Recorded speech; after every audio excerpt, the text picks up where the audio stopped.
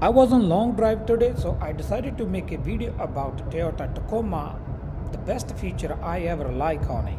As you can see, my cruise control is set to 70 miles per hour, but my speed is only 60 because this truck have a sensor at the front. If you have a cruise control set, it will control according to the traffic. If a car gonna brake front of you, this truck gonna brake too, so it's gonna slows down. As you can see, we have a little bit traffic. That car is on 60, so my truck is driving to 60 follow.